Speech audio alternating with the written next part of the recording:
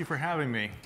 So the last time I was in this room was on a church date, because I was looking for a church, I was looking for a girlfriend. I figured I'd combine the two together, and I'm hoping that this speech goes better than my dates. So wish me luck.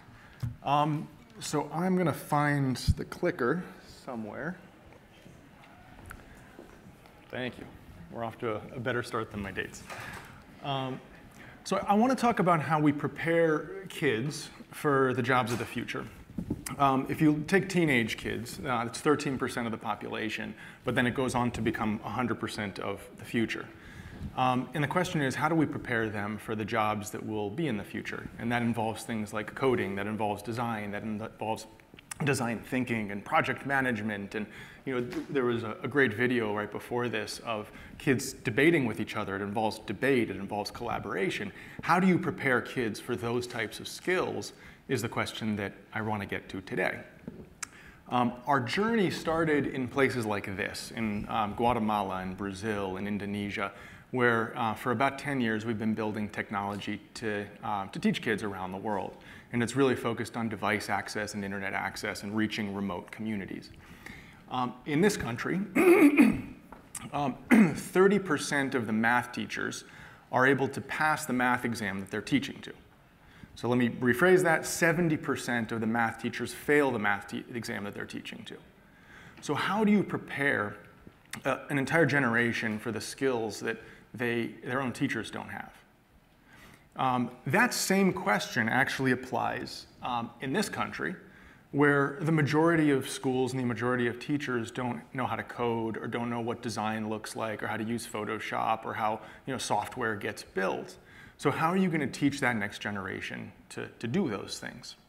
So I believe the answer lies in that number up there, 20 hours, which is 20 hours a week that the average kid is playing video games. So if you tally that up, by the time they graduate from school, that's 10,000 hours. I don't know if any of you have read Malcolm Gladwell's book, but 10,000 hours is enough to be a virtuoso at just about anything. So if we can take a sliver of those 10,000 hours where they're virtuosos in playing video games, the average kid, how do you use a piece of that to teach kids the skills that will be part of their futures? So I want to talk about games and actually why they're so well suited to teach. And you can read through this, and this is kind of the summary of, education historically has a lot of challenges to it. It's boring, it's passive, it's static, it's linear, lots of different things in there. And if you take games, they're kind of the inverse on most of those. But at the end of the day, a game is basically a giant learning engine. You start tutorializing, and then you get a little bit better at that challenge, and then you get better until you're playing the big boss, and you're getting even better. And that can be a platformer where you're jumping around, that can be a shooting game where you're shooting, that can be a puzzle game where you're solving puzzles, or that can be any type of game where you're trying to get better at the thing you're trying to do. And in our case, we believe that you can apply that same logic to a lot of things. Games are also interactive, they're dynamic, they're narrative-based, so they have story and stakes. There are many of them 3D and they're immersive. They're also safe places to fail. A big reason that kids struggle to learn is because they're afraid of failure. And yet, a game is all about failing. It's all about not hitting the level and not hitting the level and not hitting the level until you do. So in so many ways, it's funny, I'm speaking to this audience, so many of you are here for that reason, is because you believe in this thesis. So in some sense, this slide is for everybody on YouTube who is not here, because this isn't a commonly held belief outside of these rooms.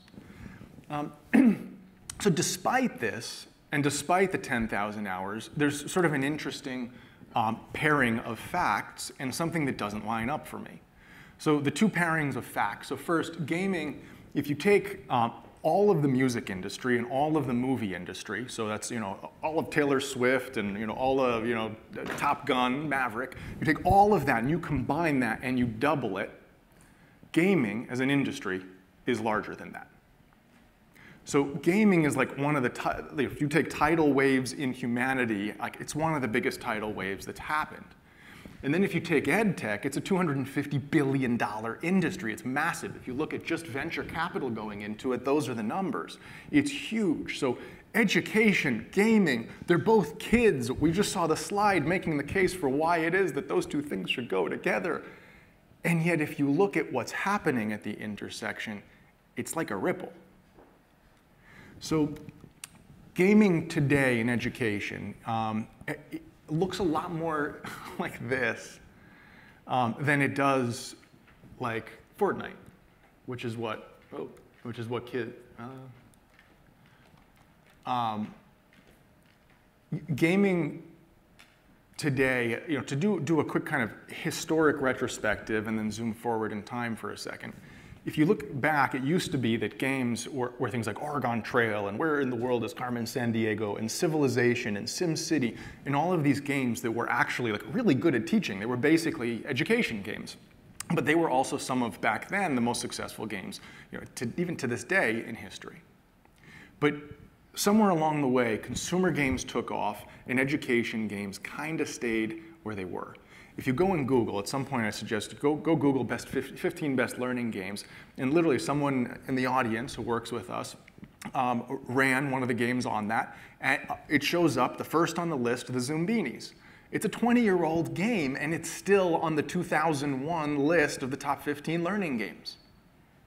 So there needs to be, we believe, progress, and there can be progress. So a couple of the reasons that we get when we ask people why aren't there more learning games, why haven't those two curves climbed in tandem? One is AAA games cost hundreds of millions of dollars to build. It's true. Chocolate and broccoli. Kids, when they're playing games, they want to have fun. When they're learning, they don't want to learn. And these are things that people from the biggest game companies are telling me. The people who are allocating the capital, people who are making the decisions are saying, chocolate, broccoli, you just don't mix them. Discretionary time. Kids have so many choices in where to spend their time. Why are they going to play a learning game when they can be playing Fortnite or Call of Duty? Curriculum coverage. If you're building for schools, you've got to cover everything. You've got to, all grades, all subjects, all topics. That's a lot. How are you going to do that? So I will get to these in a few minutes, but I actually think there's a deeper underlying issue, which is there's sort of a pair of philosophical decisions or assumptions that get made as people are deciding not to make really, really great consumer-centric games for those 10,000 hours. And those two decisions are, they basically come from the same source, which is a belief that you can't win discretionary teenage time. So if you can't win discretionary teenage time, who do you go after? You go after two groups. One is parents who decide what their kids play, and that's young kids, because that still happens at that age. So you end up with a lot of actually good games targeting very young kids. Option one. Option two is people who are targeting the classroom and schools, where teachers can decide what their students are going to play. The challenge there is, again, if you speak to the people who design for those worlds, of which our team has many of them, the challenge there is, like, you hear stories of the schools going and being like, all those fun things that the kids are actually enjoying, and things like collecting the coins and the badges and all those things, well, those take up time we don't have in the classroom. Can you take those out? Because they have a learning objective. They have tests and schools and standardized tests to get to. So there's a challenge of teaching. Those two spaces, I want to be clear, are huge opportunities. There should be more happening there. My contention is that there's not more happening for teenagers in discretionary time. And I believe that there can be, and I believe that there should be. Because the result of all of those two assumptions is games that look like school for kids. And that wasn't the promise of the 10,000 hours. That wasn't the promise of the reason that these kids are spending so many hours in front of the games that they are obsessed with and in love with. So this is the game. These types of games are the ones that kids are playing with and obsessed with. Why aren't there learning games that feel more like these games? And I contest the core premise that discretionary time for teenagers can't be taken up by kids wanting to learn something. And I can test it on two bases. One is in principle, and the second is in practice. In principle, kids are social, games are social, kids are curious. They want to learn, it's just that they want to learn about the things they want to learn about, not the things necessarily that school wants to teach them about. In discretionary time, when I'm done with my homework, I'm done with my homework. I want to do the things I care about. But if you go and you look at apps like Duolingo has had 500 million downloads, 40 million active users every month, a bunch of those who are teens and young adults wanting to learn a language. Kids wanting to learn investing in crypto, whatever passion they may have, kids are looking ahead at their life and saying, what do I want to do with my life? Do I want to be a designer? Do I want to be an engineer? Do I want to be I went into, in my case, I went into real estate for quite a while, in part because I played Civilization, I played SimCity. I used to love it, and the result was me being interested in urban planning, and the result was a career. So the interesting, I'll come back to that in a second, and then the final is the kids are creative, and you see that in things like Minecraft.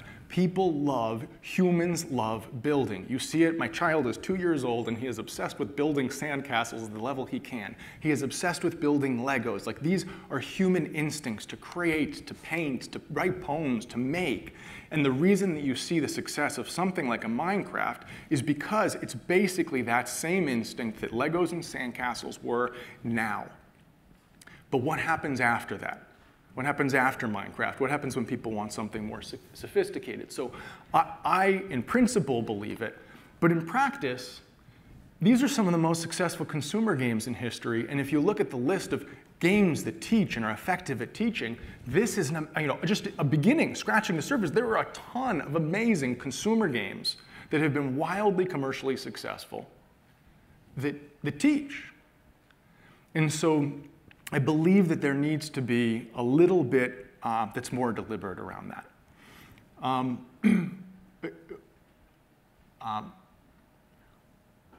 Brief comment, I'm just going to say, because a call out to Plague Inc.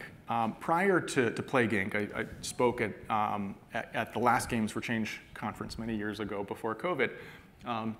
I think this was the year right before COVID, and the person who had built that was next to me, and I felt like I was meeting like a celebrity before that. That game is basically, like, when COVID hit, I knew all about viral dynamics. It looked like I was watching the game on like CNN around me, because, and like, I knew what was coming. I wrote a blog post when there were 100,000 cases talking about the power of exponentiality, because you go and you see it and you experience it. And so that I call out as one game. The others most people have heard of. That is one example of a learning game that was not meant to be a learning game. It just happened to be the top 10 in the App Store. So when we were in these rural communities, we discovered that games could teach. And so that was kind of an aha insight number one. Aha insight, and yes, I didn't give you the aha insight. Aha insight number one was we would walk into these rural schools and we would see kids. We'd bundled up these really terrible Linux games, to be honest. It's kind of what we had. We put it into it. And we would walk into these schools in these rural communities, and there would be 20 kids surrounding a classroom shouting numbers at each other because a game that was basically a multiplication table wrapped in a game. And so that was the moment where we realized games can teach in communities where teachers can't teach. And the moment that I realized that 21st century skills, things like coding, could also be taught in the same way was every time I would interview one of our engineers, someone who was a prospective engineer, I would ask them a question. I was just curious. How did you learn to code? What was your journey to it?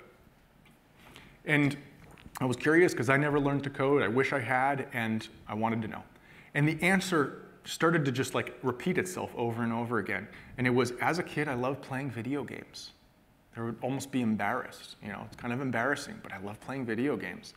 And then one day I discovered I could hack my games. That was the most common way of people learning to code. And so what we did was we partnered with Eline Media, an amazing organization that built Minecraft EDU, GameStar Mechanic, a bunch of other games that merge sort of learning and games, the real crafted games. And we built a world in which the idea is that there are all of these different portals with all of these different games inside of them, and they're all hackable, and they take you on these hacking quests. And then there's a UGC capability behind the scenes where you can then build games yourself.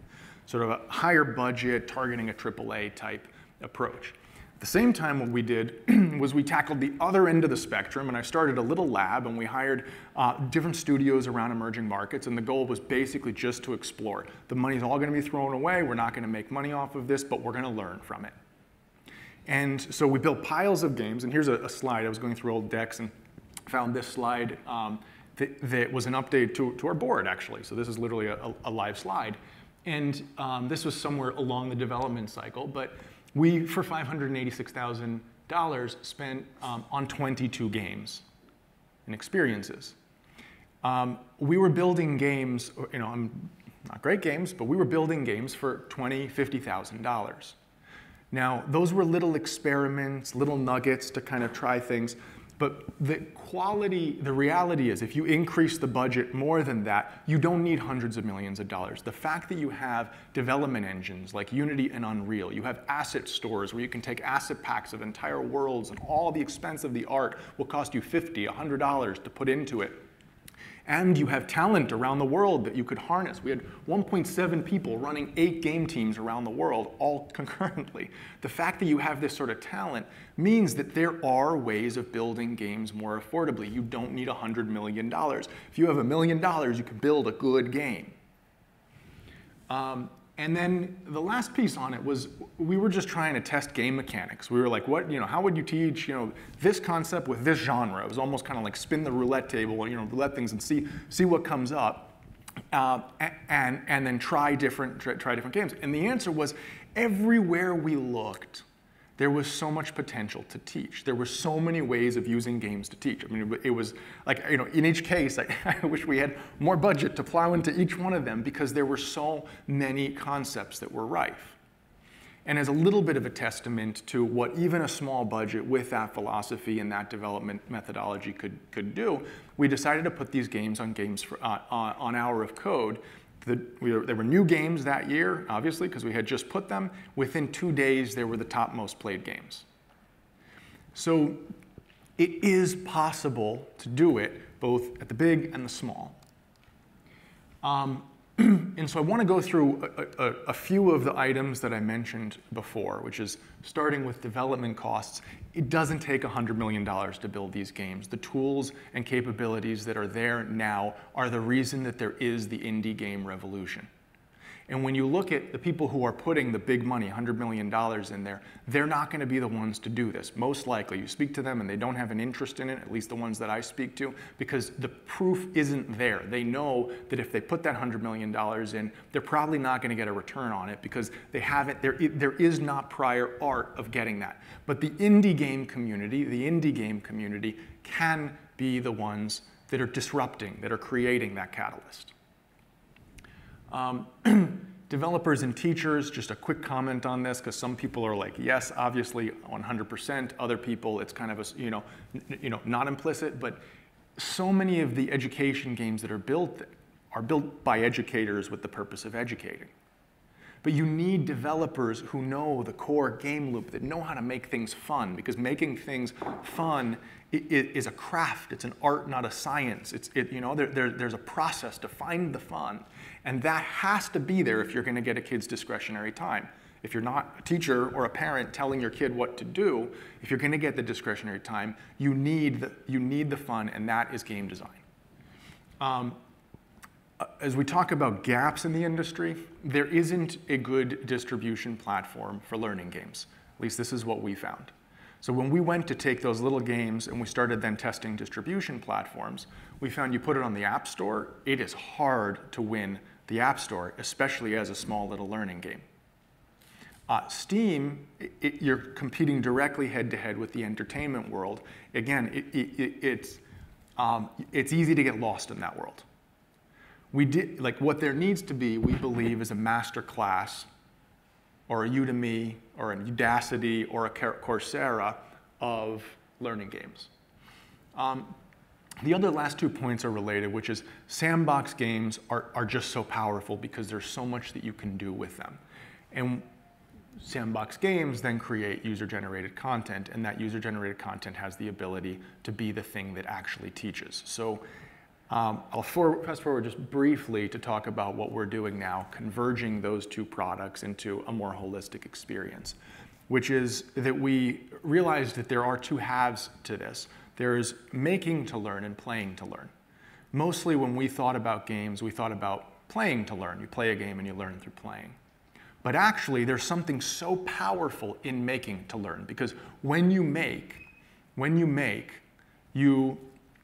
I'm realizing overtime, so I'm going to sum this up very quickly, but when you make, you're basically using all of the skills of creation.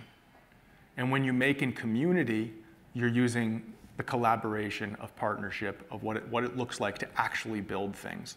And if you wrap that together with a service and a community where you have guides and mentors and you create a holistic nurturing experience for you to use games to learn, we believe that it's possible to use games to teach. The last comment I'm going to make is just when the founder of Dropbox started Dropbox, he had forgotten his USB key, and he was on a Chinatown bus, and he sat there with hours to think, and he was sitting there thinking, in Minority Report, they never had USB keys. I mean, was Tom Cruise carrying around a USB key? What would Tom Cruise have had? And his answer was Dropbox, and that became the cloud. And if you ask yourself, well, in the year 2050 in Minority Report, what technology were those kids using? Why can't we build that today? And that's my call to action.